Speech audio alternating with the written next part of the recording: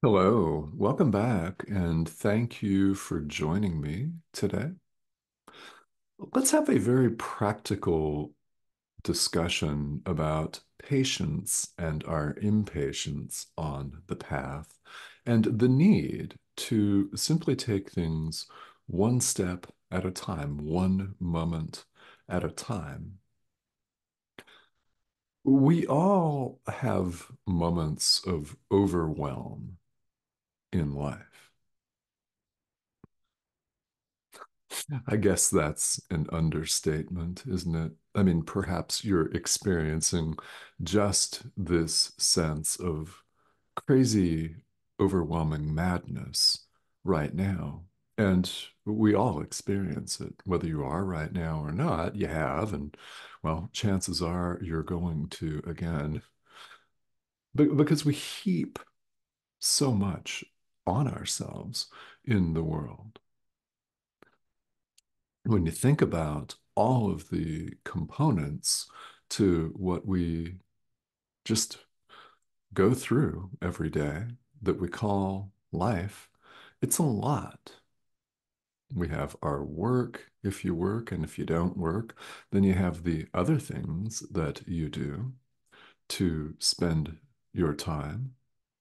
We eat, sleep, drink water, exercise, pay bills, check our email. Yeah, all of that. And then we have our relationships with a romantic partner or a spouse, with our friends, with our kids, our business relationships, perhaps other relationships that you've formed with other people. And really, the list goes on and on. And here you find yourself on this wild ride called the spiritual path. Welcome. Whether you're a course student or not, there is a message for you from the Holy Spirit. What that exactly is going to be, I don't know. But you do, and you'll know when you hear it. So, as always, I invite you to continue watching because as I turn on the camera and microphone and broadcast these videos, I have absolutely no idea what you're going to need to hear today. But I'll tell you who does know. The Holy Spirit knows. Our inner teacher knows exactly. And when something resonates, when it lands or connects or hits you in any way, it's Him. Count on that. We all get this profound sense of overwhelm from time to time. And we just have so much going on in our lives that, yeah, I'm actually surprised sometimes when I look around that more people aren't interested in spirituality. At least they don't appear to be at the moment. It actually is kind of surprising that more people haven't turned to this. But I understand why people haven't turned necessarily to A Course in Miracles. One, it's quite new. It's quite new. The course was first published in the 1970s. So when you take a look at that as compared to the many other religious and spiritual traditions that exist in the world, it's brand new. So there's that. There's also the fact that it cuts right to the chase, which people say they want all of the time, don't they, in the world? We say we want that, especially in business. What's the bottom line? Give it to me straight. Okay, no problem. The course goes right there. There is no world. Central teaching. You heard that right. And you know that that's true. Why? Because this is not our home. This is not who we are. The physical body, which you also know deep down at one point or another, you have recognized that there's more to it than email, happily, and eating and drinking and sleeping and meeting the needs of organism over here. Of course, there's more to it, and you have acknowledged that because you've formulated the thought in whatever language occurred to you, perhaps none at all, just a deep inner knowing or a gut feeling, an intuitive hit, that there's more to it than just the physical body. Yeah, of course there is. Of course there is. But as we run amok here, we have responsibilities in our relationships, work, we have bills to pay. So it's very easy to take our normal, and we call it normal a lot of the time, don't we?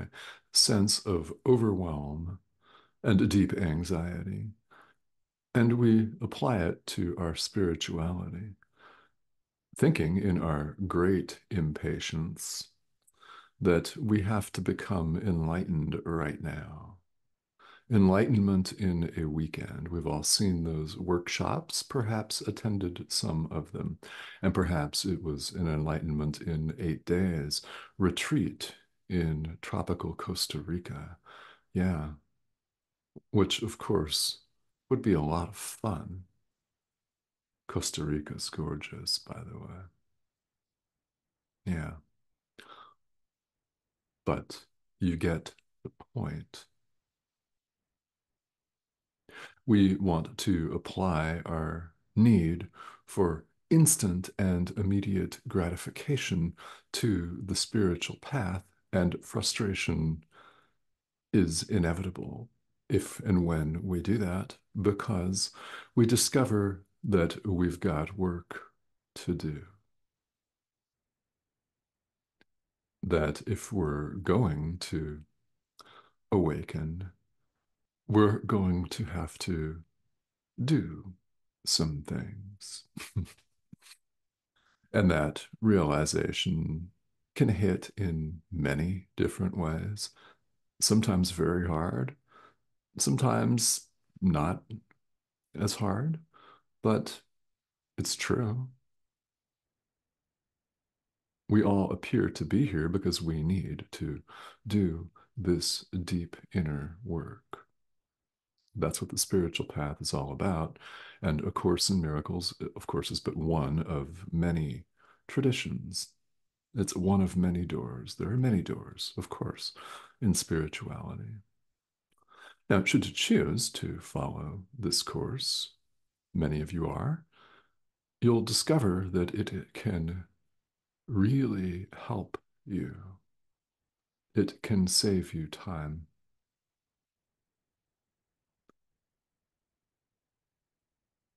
We all want it right now.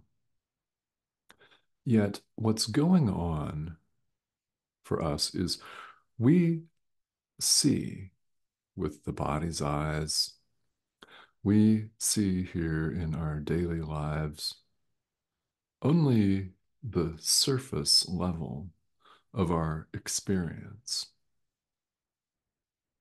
There's much more within, which we all deep down know and recognize. Now, whether we're willing to do the work or not is a whole completely different question. Quite naturally, it is. Spirituality is an adult endeavor that requires our willingness and a sense of responsibility for our own experience because we are responsible for our own experience. Mm, it's true. Mm. So we get frustrated, we become anxious, and each and every one of us has had these days on the spiritual path where it feels like this isn't working. This course doesn't work. I haven't experienced my enlightenment yet, my full and complete enlightenment. What is up with that? Tell me. And you could, of course, use harsher language naturally, because we all have experienced this frustration. So, what's worth considering is that If you're not fully awakened yet, you will be. You will be. Maybe not today, maybe not next week or whenever. But if you're not, it's because there is still some forgiveness work to do. What we see in the world, in our day to day, moment to moment experience, corresponds to the surface level of everything. It's pretty much a veneer. There is a deep well underneath the surface, if you will, the unseen. Spirituality is all about the unseen, isn't it? It's about things that we just know deep down. You know deep down that you're not a physical body and that this is a limitation. It's a limitation on your communication with the all, capital A, which of course includes every single living thing because there is no separation of any kind at all. If you're new to these ideas, welcome. There is no world. I repeat, there is no world. If you turn and run and say that can't be, not a problem. I mean, really, right? You may be exposed here as you study and practice A Course in Miracles to ideas that blow your mind. Not a problem at all.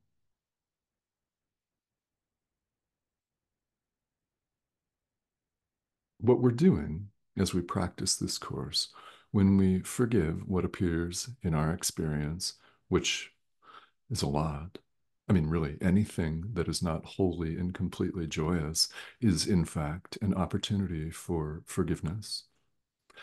So, as we go forth and we do that, what is worth paying attention to is this sense of impatience, this sense of wanting to have it all immediately and becoming bitterly frustrated or resentful, even when awakening doesn't happen in a blinding flash. I mean, could it happen in the next 5 minutes for you? Yes. Is that likely? No. No, but we don't know when that's actually going to occur. All we're in charge of is what we think, what we say, what we do right now in the present moment. Past is gone, naturally. The future also does not exist. Why? It's not here, present. In the present moment, we're invited to notice the anxiety. Notice if it's an existential dread, notice that. If it is a sense of frustration or rage or sadness or whatever it is, we're responsible for just one thing, bringing our little willingness to the table, so to speak, to forgive what appears on the surface of life. If it is somebody else, a person that appears to annoy you, forgive in your mind. You don't have to call them. You don't have to text them or message them on Facebook. Doesn't, no, you don't have to do that. It's all in the mind.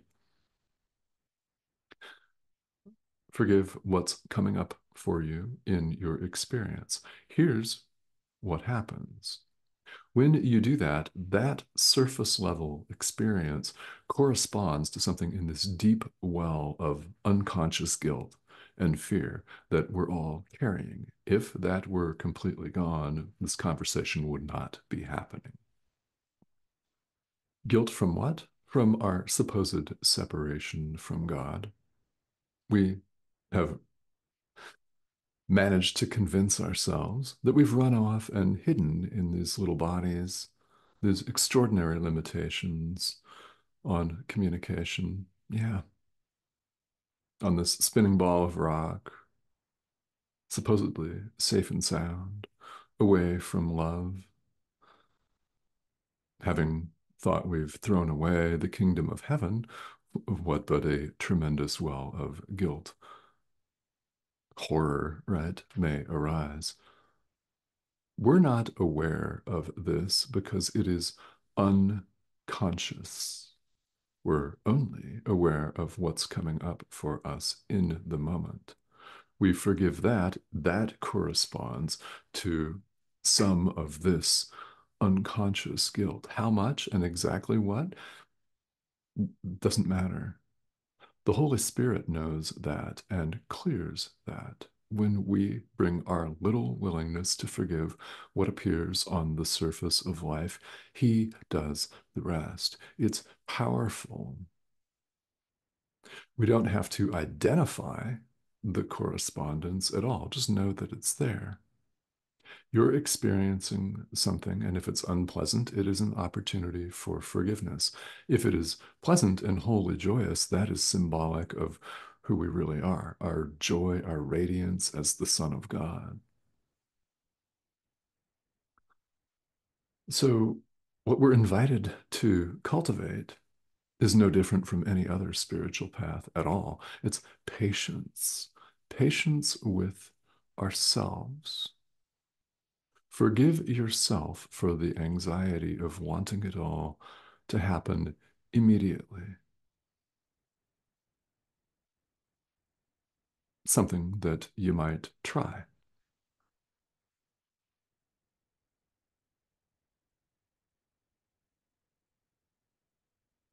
We're invited to have this patience and give yourself some grace. Most of us have what we think of and what appears to us to be a gradual process in spirituality, where it appears to take time. Not a problem. And that's true because this is what time is for. Time is for us to forgive and to awaken.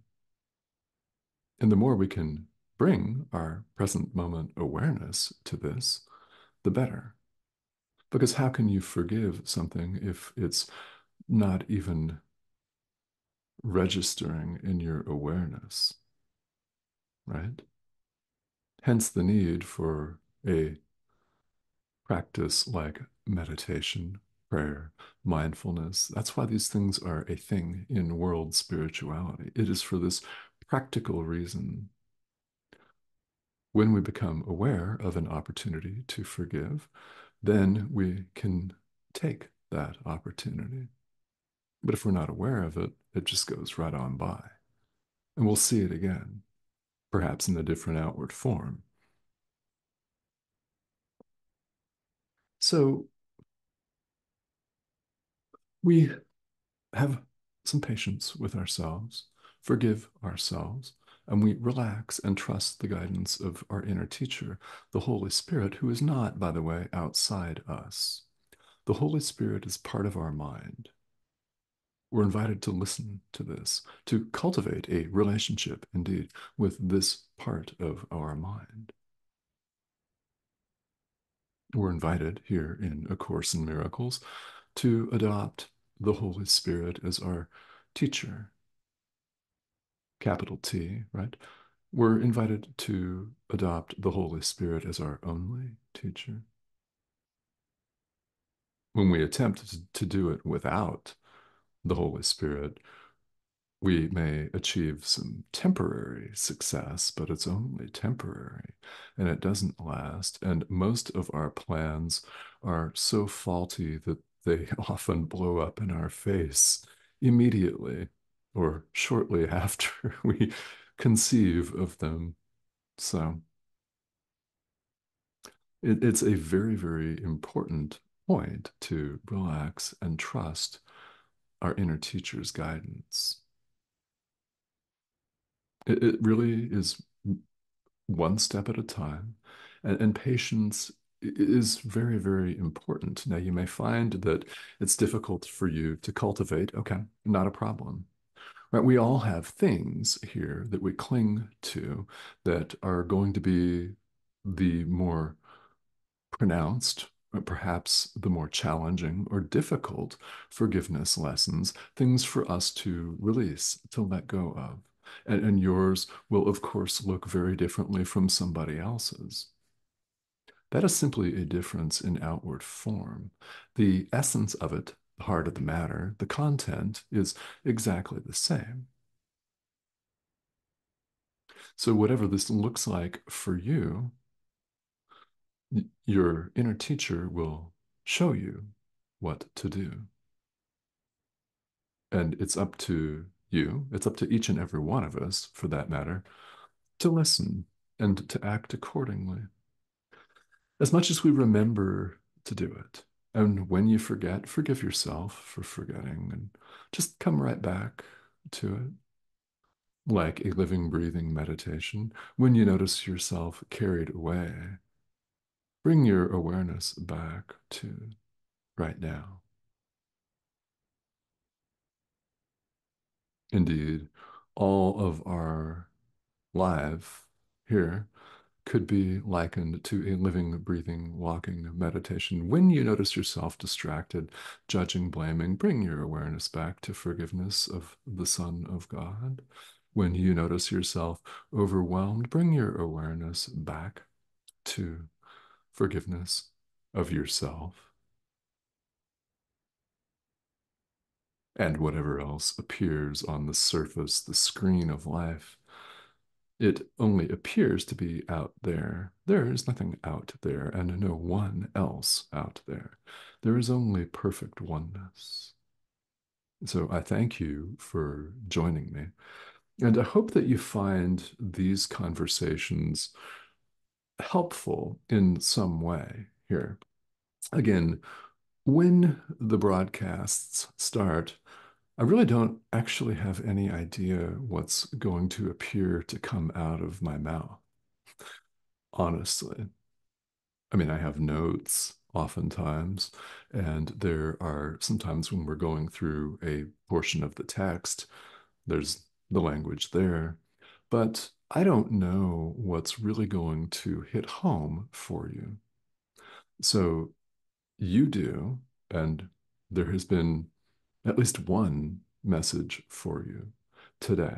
It's up to you to take that and run with it. Now, I am here as a guide and as a help and assistance for you along the way. If you have questions, please feel welcome to leave them here. This comment thread right here in YouTube is a very, very good place to do just that. So, if you have not yet subscribed, please go ahead and do that. That's the prompt, that arrow in the corner of your screen here. Click that. You'll be invited to join us. Thank you to those of you who have recently joined us. There have been a number of you, and it's an international community. What you'll get when you join us here is several videos each week because spirituality is ongoing. So, why shouldn't the lessons be ongoing, right? All right. So, I thank you for joining me, and I will talk to all of you very soon.